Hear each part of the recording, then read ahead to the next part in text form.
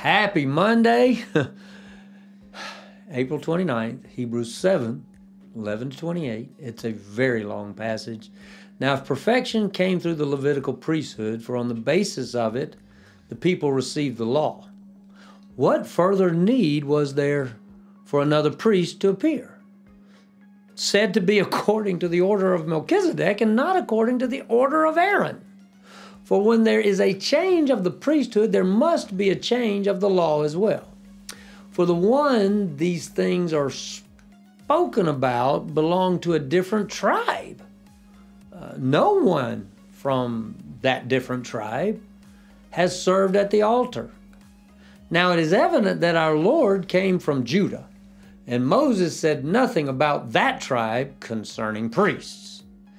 And this becomes clearer if another priest like Melchizedek appears, who did not become a priest based on a legal regulation about physical descent, but based on the power of an indestructible life.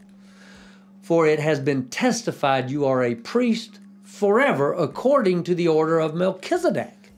So the previous command is annulled because it was weak and unprofitable, for the law perfected nothing. But a better hope is introduced through which we draw near to God. None of this happened without an oath, for others became priests without an oath. But he became a priest with an oath made by the one who said to him, the Lord has sworn and will not change his mind, you are a priest forever. Because of this oath, Jesus has also become the guarantee of a better covenant. Now, many have become Levitical priests since they are prevented by death from remaining in office forever, meaning they die. But because he remains forever, he holds his priesthood permanently. Therefore, he is able to save completely those who come to God through him, since he always lives to intercede for them. For this is the kind of high priest we need: holy, innocent, undefiled, separated from sinners, and exalted above the heavens. He doesn't need to offer sacrifices every day as high priests do, first for their own sins, then for those of the people. He did this once for all time when he offered himself.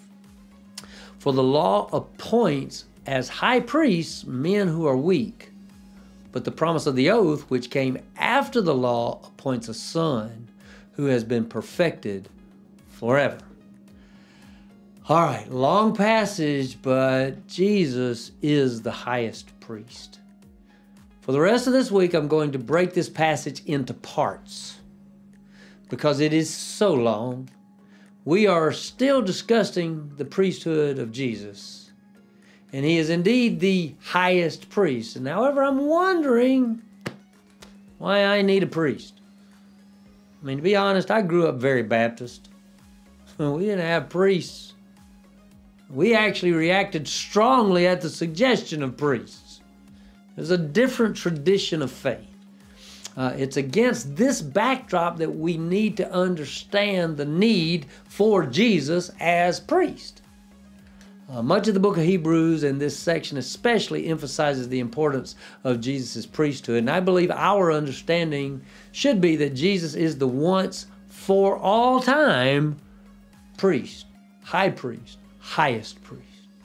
See you tomorrow.